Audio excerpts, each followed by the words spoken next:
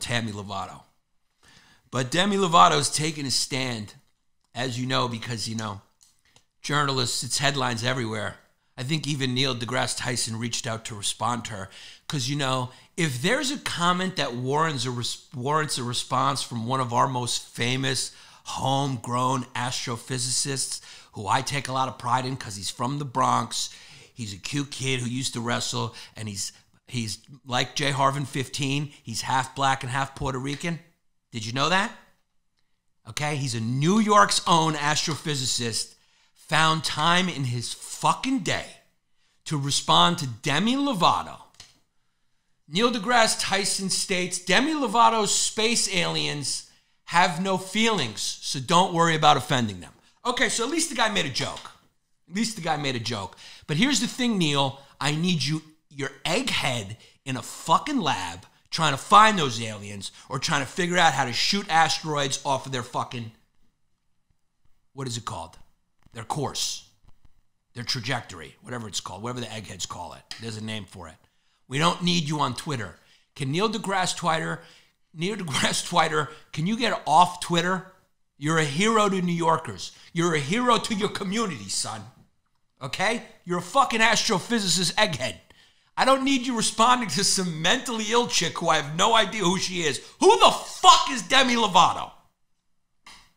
Is she one of the Wilson sisters? Was she in the Dixie Chicks? I don't know who she is, dog. All I know is I saw a picture of her and I thought she was Rainn Wilson.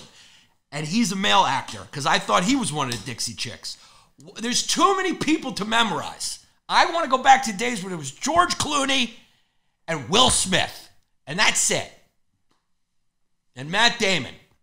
And everyone who thought of the two, everyone thought it was going to be Ben Affleck who was going to be the big movie star. But Ben Affleck got distracted by too much puss. He did Geely with J-Lo. Was J-Lo in Geely? Yeah. You do a movie with J-Lo, Bubba. While fucking Matt Damon was doing the Identity joints. He was doing real movies. Ben Affleck was dancing around in a leather coat on Staten Island filming with J-Lo. Mesmerized by that sweet pass. Too many celebrities. Demi Lovato, as you know, especially when you're watching this, I don't want to discriminate on the day you're watching, whatever it is. She has stated that aliens is a derogatory, is a pejorative, is a derogatory name for aliens. J. Harvin 15 says Affleck was going to be a movie star until he discovered what Saison is. Mark Palmieri wants to know, I wonder how Corey from That's So Raven is doing. Me too. I'm surprised That's So Raven didn't win more Emmys. What happened to the WB? Demi Lovato. Okay? Her haircut looks like my accountant's. She looks like she just cut her own hair while she's going, Mama's pretty. Mama's pretty. It looks like she cut her hair with a knife. Look at those bangs. Okay, so Demi Lovato's lost her fucking mind. Okay, I got a friend for you. Her name is Britney Spears. I want to see a new reality show the way Paris Hilton and Nicole Richie did it, except it's Demi Lovato and Britney Spears, and they are trying to start a company together and just roll cameras. Don't even give them anything. Just call it Demi and Britney, and that's what it's called, and just let them go. Let it happen. She'll be fucking stabbing windows with umbrellas. Demi Lovato's, they'll be saying, don't throw darts at the dartboard because the dartboard has feelings.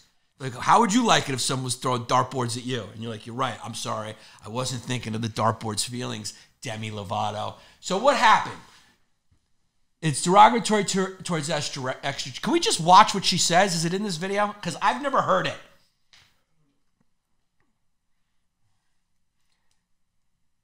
Bill Brewer Baggins 415 has a great suggestion. He says, take Demi Lovato and Britney Spears and put them on the deadliest catch. Jeff Bezos, can you take Demi Lovato and Britney Spears to space and let them out? Say, this is your stop. And she'll go, I'm going to be with the extraterrestrials. And she loses oxygen.